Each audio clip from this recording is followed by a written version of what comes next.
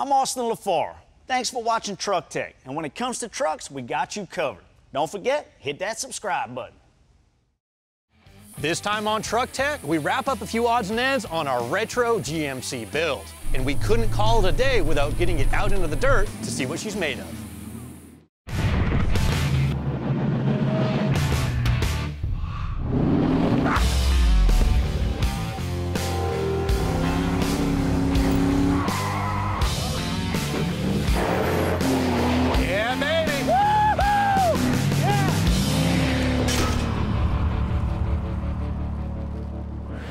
The wheelin tire that you choose for your truck is going to set the vibe for the entire build. And for the project that we're working on today, we're going old school.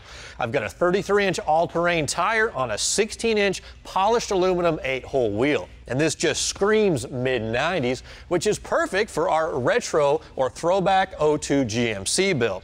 Now, I can't wait to get these things on and see how it's going to look, but they're just a little bit too tall. So before we do that, we've got to raise up the front suspension. The simplest way to get a few extra inches of lift to clear larger tires on a pickup truck like this is going to be a leveling kit, and they're quite easy to install. Up front, the lift is going to be achieved with new torsion bar keys, and all they do is reposition the indexing of the torsion bar. Now, because we're going to be raising the front end up, we will need a little bit longer shocks, so most kits come with longer shocks as well.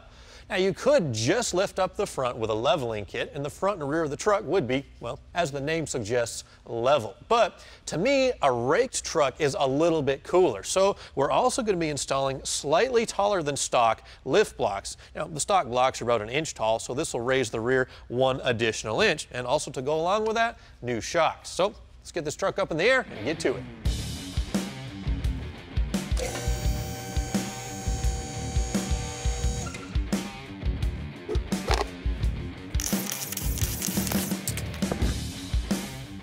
With the back tires out of the way, I'll support the rear axle with a pull jack so I can loosen the U-bolts.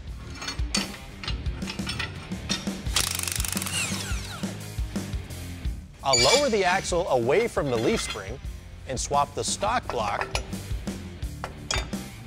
for the new lift block.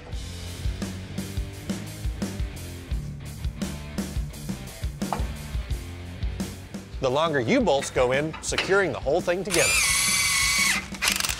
The new rear shocks will finish up the rear end.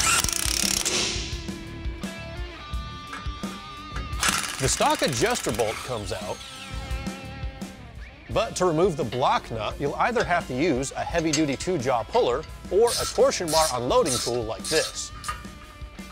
With the stock height key removed, I'll now swap to the longer shock since there's no tension on the suspension.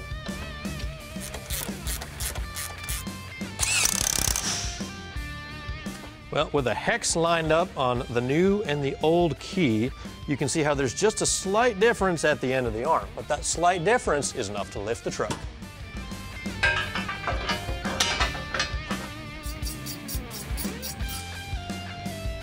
I'll install the new keyway and screw the adjuster bolt in about halfway, but I'll have to fine-tune the ride height once the truck is back on the ground. Our red GMC has traveled 250,000 miles, so needless to say, there are gonna be some worn-out parts. Now, last time I took care of everything in the front suspension. We got new upper and lower control arms, CV axles, wheel bearings, and brakes, but I didn't touch anything in the steering, so that's the next chore that we're gonna tackle today. I selected some Duralast Gold chassis parts to refresh the front end, and I picked up an idler arm and support bracket, a pitman arm, some inner and outer tie rod ends, which together should restore the factory steering feel of our GMC. These Duralast Gold chassis parts are engineered and designed with quality in mind, and they're going to last long even in a heavy-duty application. Now, the balls in the joints have a larger surface area than stock for improved load distribution, and the studs are made from hardened steel. So, needless to say, these are some durable parts. And I know that front-end work isn't the most fun thing to do, but as I'm about to show you, it's really not all that bad. In order to remove the tapered seats, which hold most of these parts together, there are a few specific tools you'll need. Most of the basics you'll likely already have, like sockets and wrenches, but to remove the pitman arm from the center link, you'll need some kind of pickle fork. And then a specialized puller to get the pitman arm off the steering gear. Depending on what kind of truck you have, you also may need to remove other components out of the way to gain access to what you're working on. It's a breeze to reinstall the new parts because they are direct replacements from the old.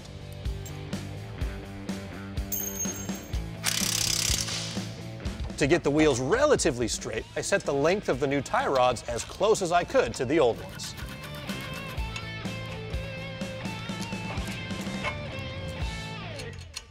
Now, as much as you may dislike doing basic maintenance work like steering and suspension, there's nothing that's going to improve how a 20-year-old truck drives more than a freshly rebuilt front suspension aligned to factory specs. Now, speaking of which, I still need to get the GMC dropped off at the alignment shop, but other than that, we're ready for the big tires.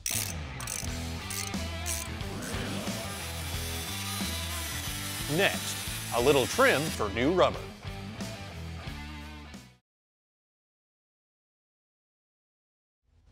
We've got both the steering and the suspension systems taken care of on our retro GMC build, so we're almost ready to throw on the larger wheels and tires. But I know with this mild lift that we've installed, they're not going to fit right away without just a little bit of modification of the fenders.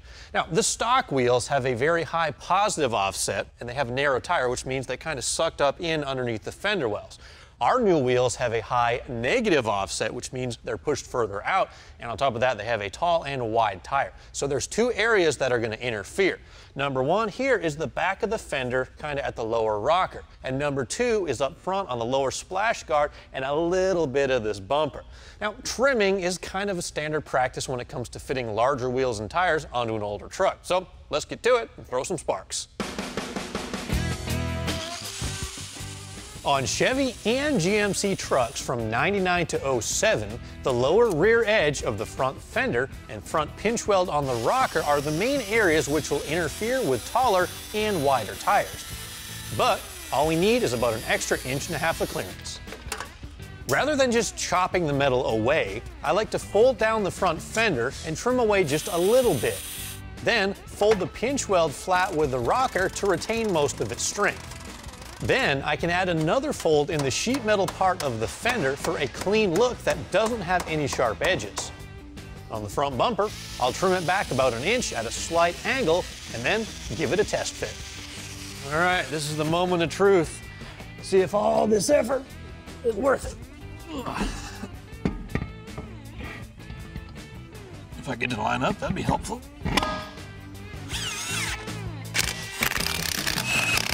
Now, it might seem a little bit drastic at first to have to cut into the sheet metal of your pickup just to fit a larger set of wheels and tires. But like I said earlier, it is fairly common practice, especially on a GM truck, because the wheel wells are just pretty tight to the tire. Now, one thing to keep in mind, you don't want to cut into the actual framework of your truck. Depending on what model you have, there might be some important structure back here. But on these GM trucks, it's just sheet metal, so there's no safety factor that we're taking away. Now, obviously, the suspension is still drooped out, but when we turn the wheel, you can see there is plenty of clearance on both the front as well as the back. Current star light back there. But when the wheels are turned, there should be no rubbing at all. So the next thing to do is get that back tire on, get the truck on the ground, see how our old school cool Sierra is going to look.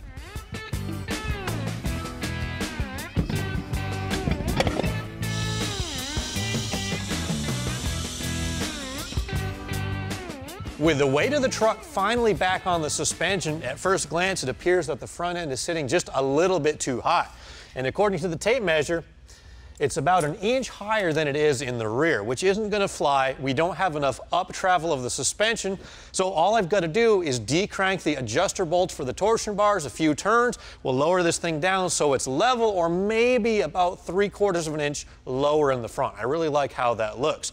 I'm digging the stance with the new wheels and tires, so now it's time to do some work under the hood to give this truck a little more scoot.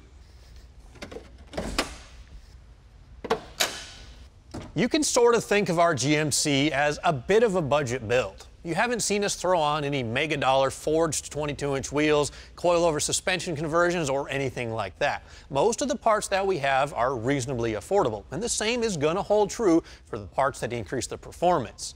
Now, there are three main ways which you can increase the horsepower of your truck without spending a ton of money. And the first we've already taken care of. We did long tube headers and a free-flowing exhaust a couple weeks back. So today we're going to take care of the remaining two, intake and calibration. I went to summer racing and I picked up a Banks Ram Air cold air intake. And this air box is going to flow substantially more air than the stock setup. But most importantly, it's a true cold air intake, which means the filter is isolated in this box from the heat of the engine bay, so it's only going to draw in cool outside air. Now, the majority of our power gains today are going to come from this SCT X4 Programmer. Now, this will come with some preloaded tunes, but I have a custom tune on here that's been designed to accommodate the larger than stock tires, so our speedometer and shift points will be corrected, as well as the long tube headers. And finally, I've got some ignition tune-up parts from MSD. Now, these aren't necessarily going to increase the performance, but new plugs and wires are going to make sure that the fuel that's being introduced into our engine is going to properly be combusted. So we'll get started by taking out the old stock parts. The stock intake tube and air box is easily removed from the Sierra, which gives us a little extra room to pull out the stock plug wires and the spark plugs. The new MSD plugs bolt right in, and the superconductor wires finish up the ignition upgrade. The Banks intake box bolts onto the fender, and with the lid in place, the mass airflow sensor slides in, and the intake tube connects the engine to the airbox. Later on, some old school wheeling.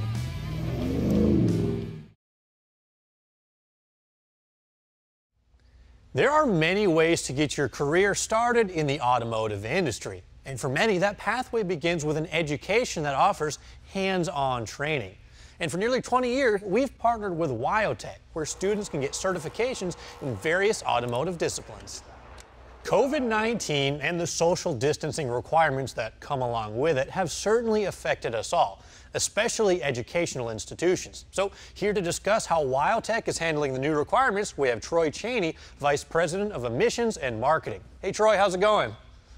I'm doing well. How are you guys? We're doing great. So tell me a little bit, how is WyoTech handling all these new changes? Because like we said, it's a whole new frontier out there. We talked as a team for a little while about moving our training online, but we just didn't think that was in line with our hands-on heritage and learning. And so we decided we would just close down for 6 weeks and kind of let things play out. We reopened in early May, and we're clicking along as usual. We've got 220,000 square feet under roof of shop and classroom space. So we've got enough space to socially distance and make sure our students are safe, and that's what we've been doing. So we're thrilled to be back to hands-on learning and live classes. Yeah, we've certainly got to adapt to overcome some of these new challenges. We actually had a chance to stop by WyoTech last year. We shot a whole bunch of footage before the whole COVID restrictions came into play. But for some of those people who might not be familiar with WyoTech and some of the courses that you have to offer, give us a brief overview of what a student can expect when they enroll. Yeah, sure. We specialize in automotive and diesel industry training. So we have 3 what we call core programs: automotive technology, diesel technology, and then the third one is collision and refinishing technology. Then we also have what we call specialty courses. Those are street rod and fabrication, custom chassis fabrication, trim and upholstery, high performance powertrains, which is basically all about speed and engines, applied service management. So what makes us unique is our format. We go to school 8 hours and 20 minutes a day, 5 days a week.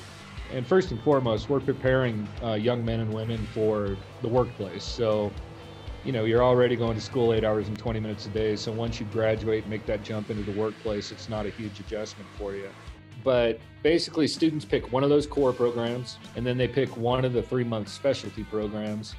And that's what makes up their initial, what we call program. It's a 9-month program, and they can graduate in as little as 9 months with Associate of Occupational Science. We're pretty proud of it, and our format's unique, and it allows students to come here, learn in a hands-on environment, and get out and get into the workforce earlier. And we're proud of that heritage and proud to be doing it here in Laramie, Wyoming.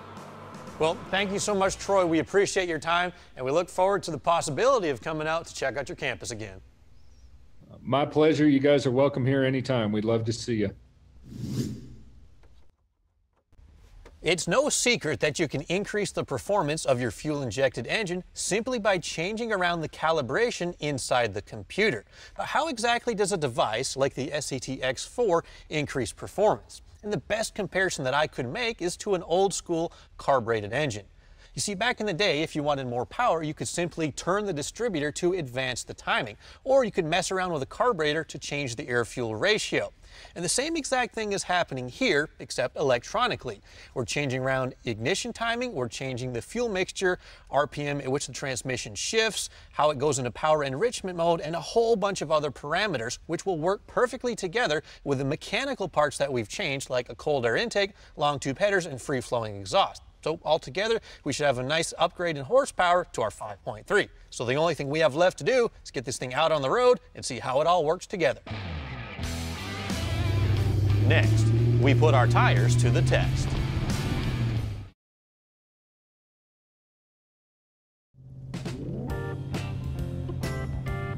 Now obviously the first thing that you're going to notice about this truck from the outside are the changes that we made to its visual appearance. We wanted to give it a retro look. I think we nailed it. We've got the chrome roll bar in the bed with the 4 KC highlights on top and the 16-inch wheels with the 33-inch tires. It just really nails that look. Now, speaking of the tires, I am very impressed with how these General Grabber ATXs are performing on the road. But when we get these things off-road in the dirt, that's where they really begin to shine. Just because a pickup like this is probably going to spend most of its life driving down the highway, there's no reason we can't get it off the road. And that's the only place I could think of to properly test it. So we came out to Wooley's Off-Road Park in Linville, Tennessee. Now we come here for a lot of our payoffs, honestly, because it has such a nice variety of terrain. It has some extreme stuff, but it also has some more mild trails and open fields for a truck just like this. So we're gonna put it to the test.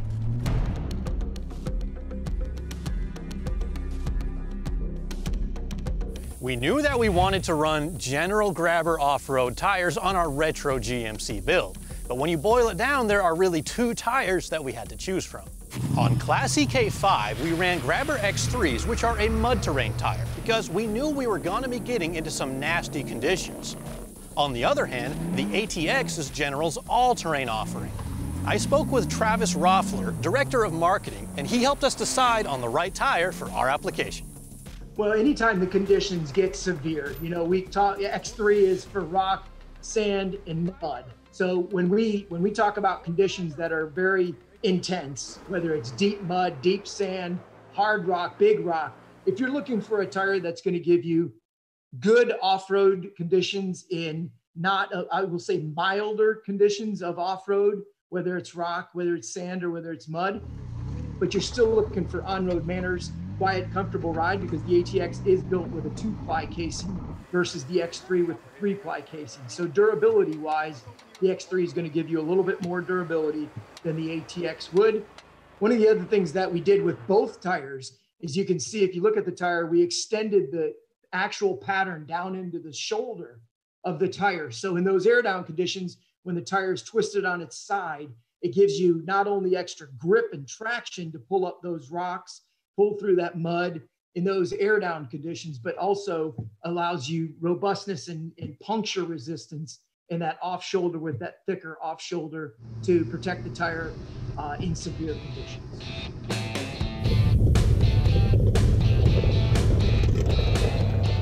The 99 to 07 full-size Chevy is probably one of the most popular used trucks right now, and I think this is why. Because you can do so many different things with it, whether it's daily driving, off-roading, weekend warrior, or what have you. You go to racing, or driving to the mall.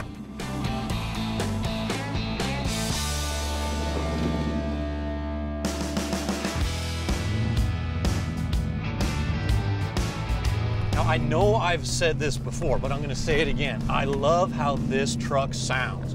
You get a 5.3 V8, long tube headers, Flowmaster exhaust, It just has an unmistakable rumble that you can't beat. You can't go wrong with it. When it's coming up the trail, it just has a really cool sound. There we go, come on. Oh, effortless, effortless. A little bumpy. Oh, don't mind the scratches on the paint. Walking right up. Oh yeah. So when I'm sitting at the bottom of the hill kind of staring up and I see that big rut at the bottom, it's pretty intimidating, but honestly this truck crawled right up it. I mean, it's probably got a couple of scratches on the roof from those branches, but not a big deal. That's off-roading.